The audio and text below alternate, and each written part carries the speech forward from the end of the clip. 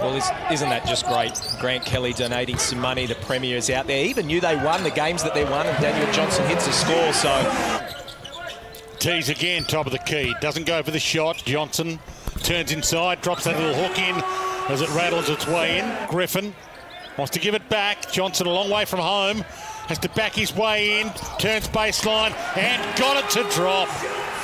And again was able to just power himself up in that traffic.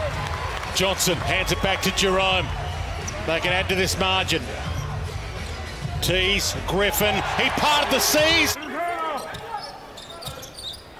Johnson got a couple in the air, handed off to McVeigh, and the and one, Jack McVeigh. And there you see Weeks, he's way off from White, but they somehow still find a way into McVeigh.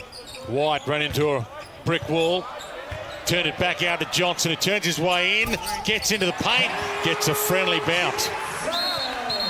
Scored the last 2 times down the floor, gives it up to Johnson. He needs a partner in crime, and Johnson's not a bad partner to go to.